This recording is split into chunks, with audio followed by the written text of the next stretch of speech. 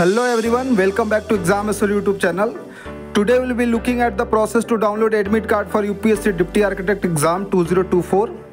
So first you have to visit on the official website of UPSC, which is upsconline.nic.in.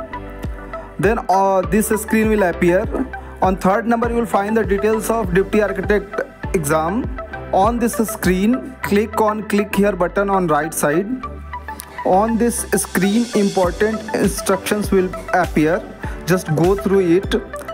After that, tick mark the option in the bottom and then click on continue to download admit card. Then portal will ask you for your registration details and date of birth and captcha code. So you have to fill your registration ID, your date of birth and this code and click on submit button.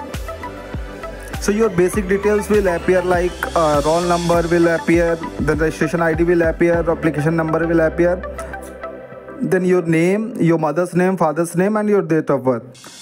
On this screen there is a button which named click here to download your e-admit card. Click on that to download. After that your admit card will be downloaded, which contains this data like your exam center, exam timing, reporting timing, dates. So please confirm all the details and you can take print out. Wish you all the best for the exam. Thank you.